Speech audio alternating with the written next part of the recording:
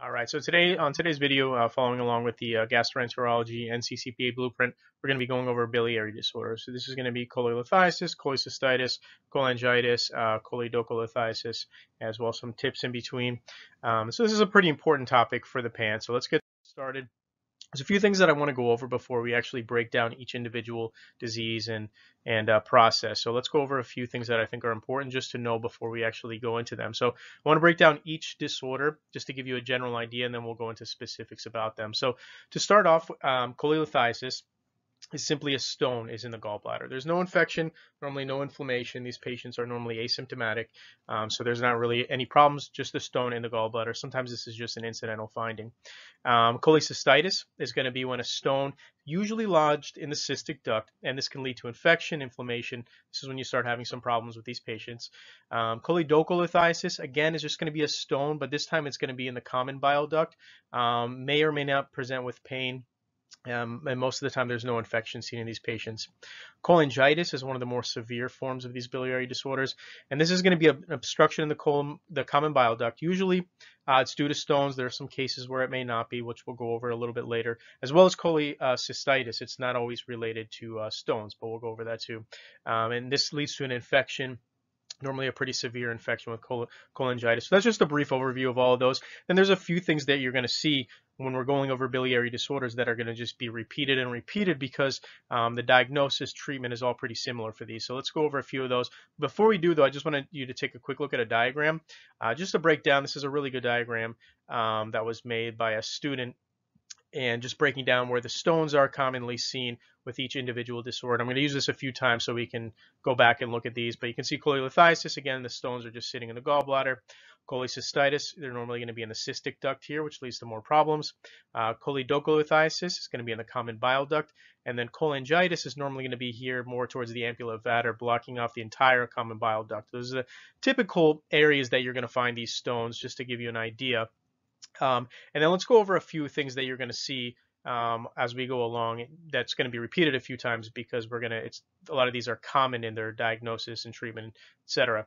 So most patients with biliary disorders, whether it's cholecystitis, cholangitis, in general, they're going to have right upper quadrant pain, because that's where your gallbladder is, where the biliary tree starts.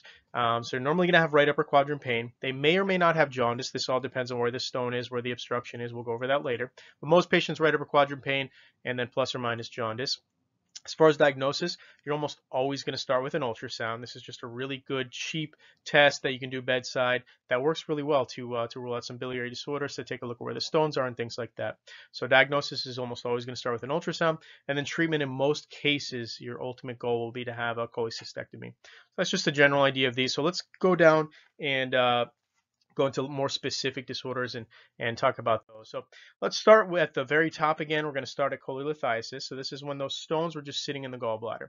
So cholelithiasis, literally it just means gallstones, most commonly in the gallbladder. Normally no infection, no inflammation. The gallstone's just kind of sitting there. Sometimes it can be an incidental finding. Sometimes they'll have a little bit of discomfort, but most of the time these patients are pretty asymptomatic. Again, let's take a look at the diagram so we can see again. So cholelithiasis, if you take a look here, the stones are generally just going to be sitting in the gallbladder most of the time, not really causing any problems unless they start moving into the cystic duct, but that's for a different topic. So cholelithiasis, stones just kind of hanging out in the gallbladder, not really causing much of a problem. You should know the different types of gallstones. To start, know that cholesterol is going to be your most common type of gallstone. That's about 80% of gallstones. So majority of the time they're going to be cholesterol gallstones. There are a couple other types of stones. They're called pigment stones.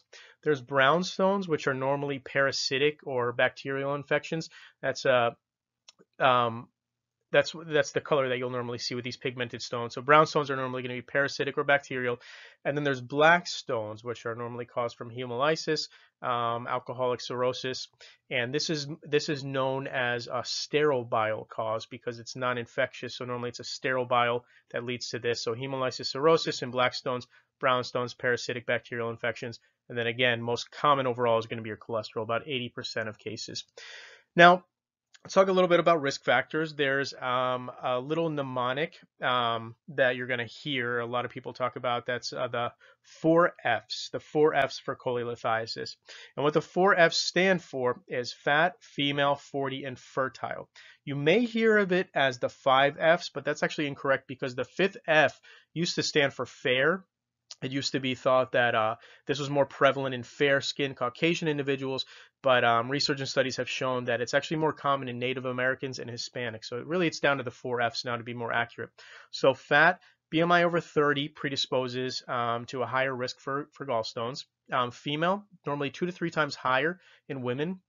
40 because premenopausal women around this age, the hormonal changes can lead to an increased risk of gallstones. And then fertile, so either multiple pregnancies or pregnancy itself can lead to increased estrogen as well as other hormones, which leads to an increased risk of gallstones, of cholelithiasis. Another one that you may hear of and you need to know to understand it correctly is weight loss. So a lot of people think losing weight itself is what causes the gallstones, but it's actually incorrect. To be more specific, it's not the weight loss itself, but it's due to the decreased fat intake, the decreased food that these individuals are intaking, which leads to this biliary stasis. The gallbladder isn't contracting as much because remember, every time you eat fat, the gallbladder contracts, releases bile to break this down. But if these patients are decreasing their fat, they're not eating as much, you're going to have this biliary stasis, which leads to the stagnant bile. And when bile stays stagnant, not contracting, not moving around, it can actually become super saturated, which leads to gallstones. So it's not weight loss, but it's actually the decreased fat that leads to gallstones. So those are some risk factors you may see in these patients. Now, how are they going to present? Well, like we talked about before, most cases, they're going to be asymptomatic. Most of the time, it's not going to cause any problems, but you may have something in these patients called biliary colic. So they may come in and say, I was eating a meal. They may not say it was fatty, but that's normally what leads to this biliary colic. And all of a sudden, they had this right upper quadrant pain. It only lasted for a couple hours, and then it got better. So biliary colic is this short-lived right upper quadrant pain, usually after a meal high in fat. So what happens is these individuals have these gallstones that are sitting in the gallbladder. They're not causing any problems. And then all of a sudden they eat this fatty meal. So the gallbladder contracts to release bile. And then when it does, the stone can sometimes move into the neck of the gallbladder and block the cystic duct. Normally this is temporary. Once they, after a couple hours, the stone will most of the time go back into the gallbladder and the pain will dissipate and they won't have any issues. So this is known as biliary colic, and that's what's described in this. And this can sometimes be seen in cholelithiasis, so it's something you should know. As far as diagnosing, like I talked about before, you're almost always going to start with an ultrasound. It's cheap, it's easy. You can visualize the stones with this. You can do a bedside and take a look and see what's going on.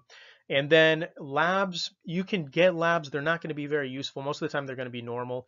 If you did happen to see maybe an increase in your LFTs, like your alkaline phosphatase, it may indicate that there's an obstructed cystic or bile duct. But most of the time, your labs are going to be normal. And then as far as treatment, well, if they're asymptomatic, you can just observe. There's not really too much to do. But if they do start becoming symptomatic, they start having issues, or they're a higher risk for complications. Some patients are at a higher risk of developing gallbladder carcinoma, and there's something known as porcelain gallbladder when the gallbladder actually becomes calcified, and these patients are at higher risk. So if it's a patient like this, you may want to do a cholecystectomy to remove the gallbladder. And just a quick overview of what a cholecystectomy is, because we're going to be going over this a lot. Again, this is going to be your treatment for almost all of these biliary disorders. So what this is, if you can do it laparoscopically, that's the majority of the time you will. You're going to have these 4 cameras inserted into the abdomen here so they can visualize the gallbladder. And then what they do is they clamp down on each side of the cystic duct so the bile doesn't spill out all over. And they clamp it down, and all they do is they cut right through the cystic duct, remove the gallbladder, take it out. They do a quick fluoroscopy scan to make sure that the biliary tract is still intact, going up to the common bile duct and everything like that. But it's really just a simple procedure where they remove the gallbladder. That's all it is. And most of the time it's done laparoscopically unless there's issues and they can't do it that way, but majority of the time that's all this procedure is. So when we talk about cholecystectomy, you have an idea of what that is. So let's move on to acute cholecystitis. Now, acute cholecystitis is going to be when we actually have gallstone obstruction. Normally, this is going to be from a gallstone. I'm not going to say 100% because there is something known as acalculous cholecystitis. We'll go over that shortly, but normally this is going to be when about 90% of the time when a gallstone obstructs normally the cystic duct, which can lead to inflammation, infection of the gallbladder. So this, let's take a look again at the diagram. So if we look at here again at the cystic duct, in this case, this is going to be cholecystitis because now the stone is blocking the cystic duct. So the bile can't come out of the gallbladder, and it leads to the inflammation, infection. So you can see the difference between cholelithiasis, the stone sitting here, compared to cholecystitis, where the stone is actually lodged in the cystic duct. So now you run into some more problems. So the most common organism that you're going to see in a cholecystitis is going to be E. coli. And as far as the presentation, again, like I talked about before, similar presentation for all of these. You're going to have normally right upper quadrant abdominal pain. So these patients are going to have pain on their right upper quadrant side. And then they may have something called Boas sign, which is interesting because the right upper quadrant pain that they have is actually going to radiate to the right shoulder scapular area. So these patients may come in with upper back pain on the right side. So why does that happen? Well, it's because in the right upper quadrant, I'll show you a diagram here, you have your phrenic nerve, and your phrenic nerve actually innervates the parietal peritoneum, right, overlying the gallbladder. And this area actually travels all the way up to about C3, C4, C5, and you can see the branching of the phrenic nerve actually connects with the scapula of the shoulder there. So you have an irritation of the gallbladder, which can irritate the phrenic nerve, and then it actually refers the pain up to the right shoulder and the right scapula. So that's why sometimes these patients can have something known as Boas sign, and that's important to know for your clinicals, for your exams, and definitely for your OSCEs as well. Patients may have this right upper shoulder pain as well as the right upper quadrant pain. So definitely know that. And the pain is normally, in most cases, going to be precipitated by a fatty meal. So all of a sudden they're going to have a fatty meal. The gallstone moves into the cystic duct, gets lodged there, doesn't come out, and then you lead to this infection, this inflammation. On physical exam, the gallbladder may be enlarged, but the thing that you need to know for your OSCEs, for everything else, is something called a positive Murphy sign. So what a Murphy sign is, let's take a look at the diagram. So it's going to be right upper quadrant pain or a sudden cessation of respiration when you palpate under the right costal margin there. So what you do on a physical exam is you place your fingers under the right costal margin, right under the ribs there. You tell these patients to take in a deep breath and blow it out. So they exhale, pushing the diaphragm up so the gallbladder is further away from the fingers. And then as your fingers are dug underneath that right costal margin, you tell them to take in a deep breath. When they take in a deep breath, that gallbladder is going to push down into your fingers. And as soon as it touches your fingers, if these patients do have cholecystitis and acute cholecystitis, they're going to stop breathing. They're going to, kind of jump up in place because of the pain that's going to cause when that gallbladder meets your fingers. So that's known as a positive Murphy sign. And this is something that's also seen when they do the ultrasound as well. And the ultrasound probe touches this area. They may have a positive sonographic Murphy sign, what that's known as. So that's definitely another thing that you need to know for your physical exam is a Murphy sign. Moving on to the diagnosis, again, what do you think we're going to use as our initial test? It's going to be an ultrasound. Normally, it's going to be the first test ordered, like most of these things we're going to go over here. And the ultrasound may show a few different things. It may show gallbladder wall thickening. Let's take a look at a diagram here. So you may see gallbladder wall thickening. Normally the measurement is over 3 millimeters for a positive acute cholecystitis. The gallbladder may be distended, and then you may actually see some stones within the gallbladder. So it's a pretty good test. Again, you can see all this going on in an acute cholecystitis patient.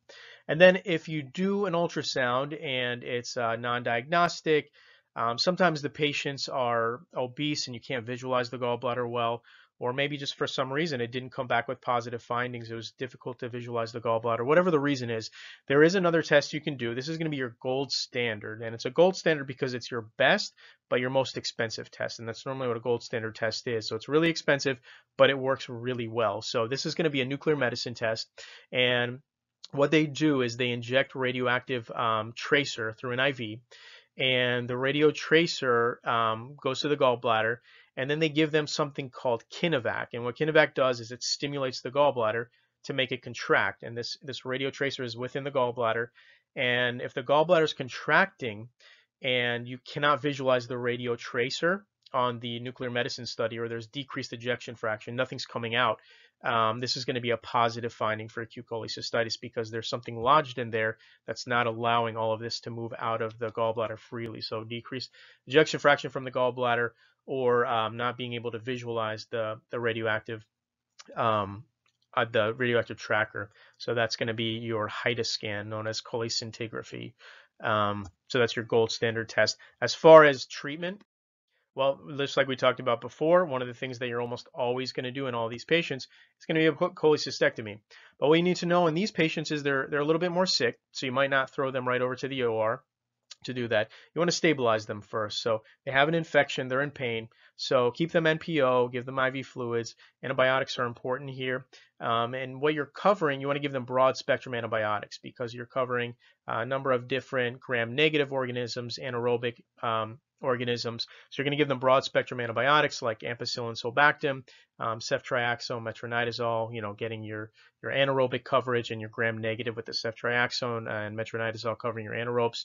So you're going to give them these broad spectrum antibiotics. Ertapenem is another one that can cover your gram-negatives and your anaerobes. So broad spectrum antibiotics, get them feeling better, afebrile about 48 hours, give them fluids, NPO, and then at that point, as long as they're stable, then you can go ahead and go to a cholecystectomy. So most of the time, your cholecystectomy is going to be the end game, the thing you want to do to treat these patients, but a lot of times you need to stabilize them first. So another option, if you're unable to do a cholecystectomy, they're non-surgical candidates, or they have these potential complications. Sometimes there's suspected gangrene, perforation. What you can do in the meantime is something called a cholecystotomy. And what a cholecystotomy is essentially a stoma that's created into the gallbladder, and it's like a thin, hollow, flexible tube you place into the gallbladder, and you drain the bile out. So all the infected bile and everything else that's trapped in there, you can use this procedure to remove all of that in the meantime until these patients are stable. You get rid of the infection, and then at some point later on, you can do an elective cholecystectomy. So that's how you would treat these patients. But ultimately, cholecystectomy is going to be your treatment. There's just a lot of things that sometimes come before in sicker patients.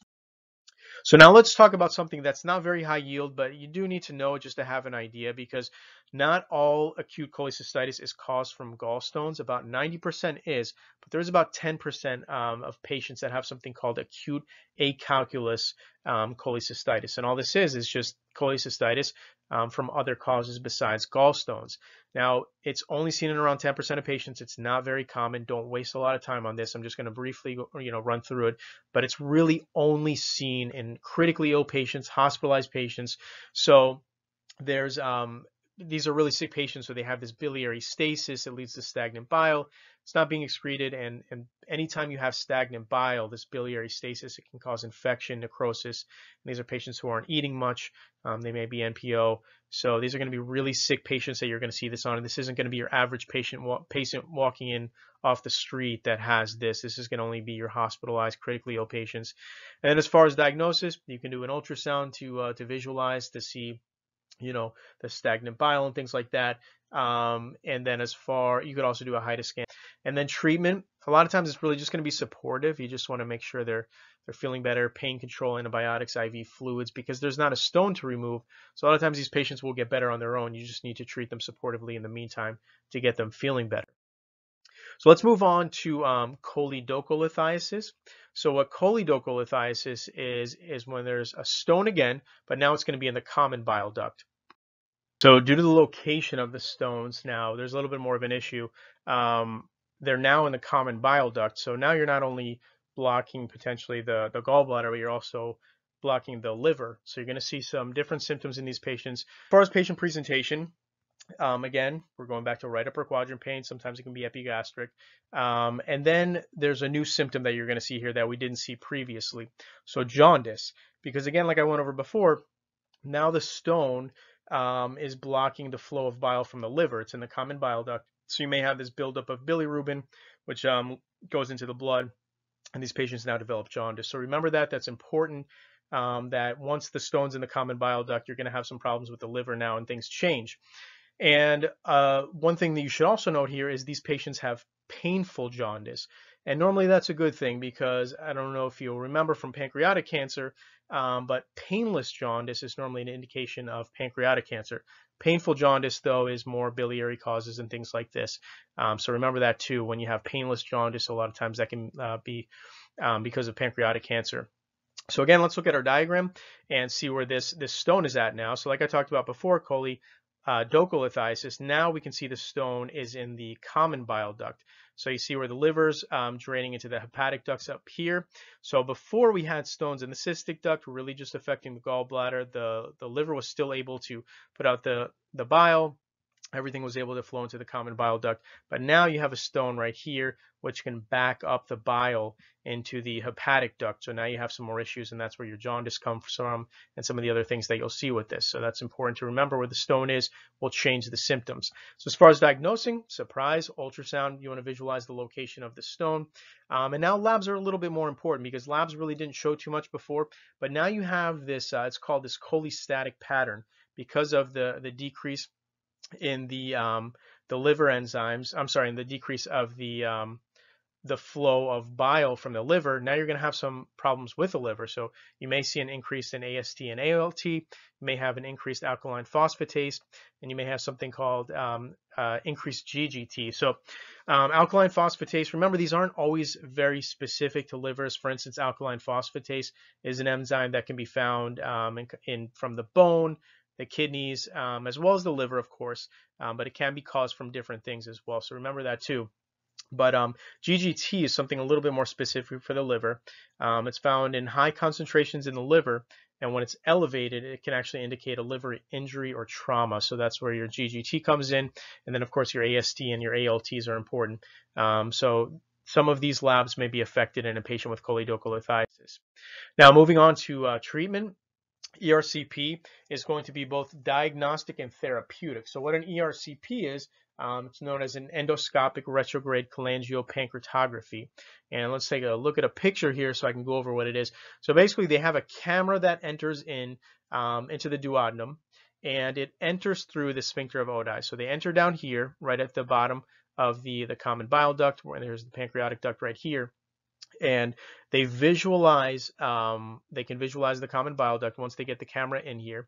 And what they do is they inject contrast, and they can see where the blockage is. And then what they can do with the stone is they can actually burr a hole through the stone, and they can latch onto it. Once they burr the hole in, they have a balloon that inflates over here, and once this is all the way through the hole, they can pull it out into the duodenum, and then it just flushes out through the GI tract. So that's how an ERCP works. They have the scope that comes down here. They can visualize injecting contrast, and then they can actually pull the stone out into the duodenum so it can be flushed out through the body, through the GI tract. So that's how an ERCP works. So you can visualize the stone and you can actually treat. So it's both diagnostic and therapeutic. So that's an ERCP, and that's going to be used a lot in a lot of these biliary conditions. Another option, if an ERCP is contraindicated or it's unsuccessful, is something called a laparoscopic choledocholithotomy, and this is going to be a little bit more invasive, and obviously an ERCP would be preferred, but this is another option for patients if they can't have the ERCP performed or was unsuccessful. So moving on to something that's a little bit more severe, this is going to be acute cholangitis, and this is going to be when you have infection, inflammation of the biliary tree, most commonly caused from biliary stasis, from a stone that's lodged in the common bile duct, normally a little bit further down, closer to the sphincter of Oddi. Normally it's lodged in that area there.